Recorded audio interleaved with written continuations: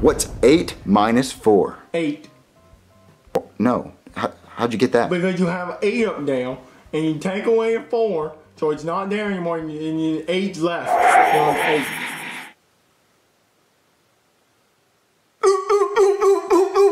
The answer is 8. The answer is clearly 8. You take away the 4, so the 4's not there anymore. And then what you have left, you have 8. The answer is 8.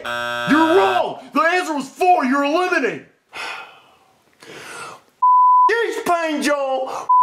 These pants. My sweater. My unibrow. The answer is 8. You take away the 4, so it's not there anymore, and then you have 8, and that's left. So you got 8 minus 4, take it the away, and then put a line underneath it. The answer is 8.